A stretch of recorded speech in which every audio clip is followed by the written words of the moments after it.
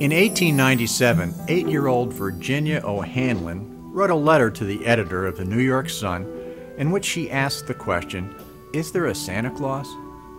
The famous reply, written by editor Francis Pharcellus Church, was, "Yes, Virginia, there is a Santa Claus." In his reply, Church wrote, "Santa exists as certainly as love and generosity and devotion exist, and you can know that they abound and give to your life its highest beauty and joy." You know, Francis Church wrote far better than he knew. Our common cultural notions about Santa Claus find their root in the life of a real human being, Nicholas of Myra, also known as Saint Nick. Late in the 3rd century, in the city of Myra, located in the Roman region of Asia Minor in what is now southern Turkey, Nicholas was brought up in a Christian home. His parents instructed him in Christian teaching, and he particularly enjoyed hearing stories about Jesus. When his mother told him how Jesus healed the sick, cared for the needy, and performed miracles, he found himself wishing Jesus were still on earth. During his teen years, his wealthy parents died, leaving a great fortune to Nicholas. In an effort to find direction for his life, he went on an extended pilgrimage to Egypt and the Holy Land. Upon his return to Myra, Nicholas attended every assembly of the church and spent hours in prayer. Whenever Christians met in Myra, Nicholas was there. On the 24th of February in the year 303, Diocletian, the Emperor of Rome, published the Edict Against the Christians.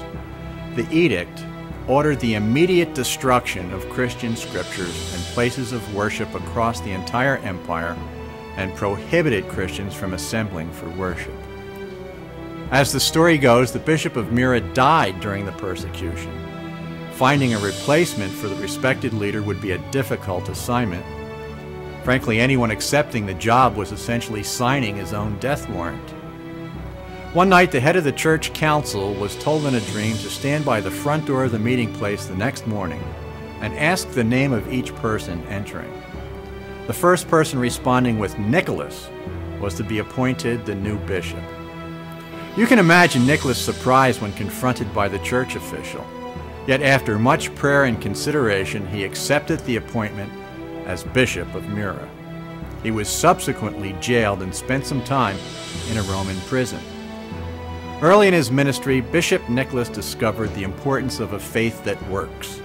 This faith motivated all of his actions. He personally felt responsible for meeting the needs of his community and dedicated all his wealth to this end. At times, he disguised himself and secretly visited the homes of the most needy. Under the cloak of darkness, he delivered food, clothing, and money. The recipients had no idea where these blessings originated. As far as they were concerned, God Himself had answered their prayers and met their needs. Nicholas taught others the manifold blessings of secret giving. As a result, many learned how God can use those who give unselfishly with no thought of any personal recognition. Upon his death, some citizens of Myra picked up where Nicholas left off.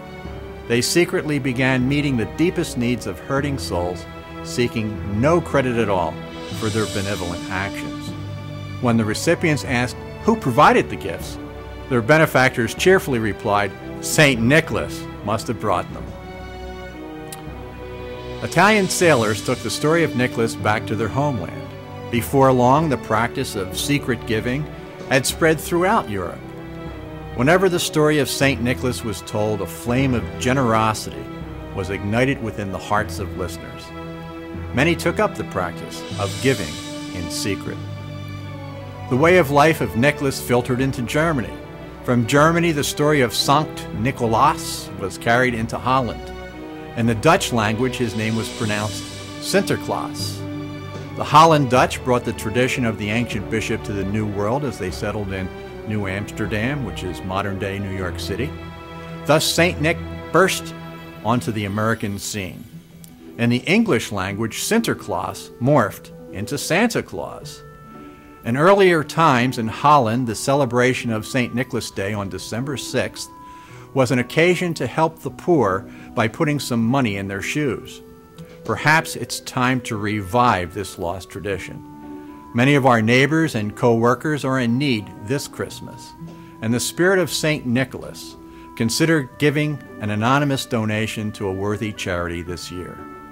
Merry Christmas to you and to your family, and may the joys of the season remain with you throughout the new year.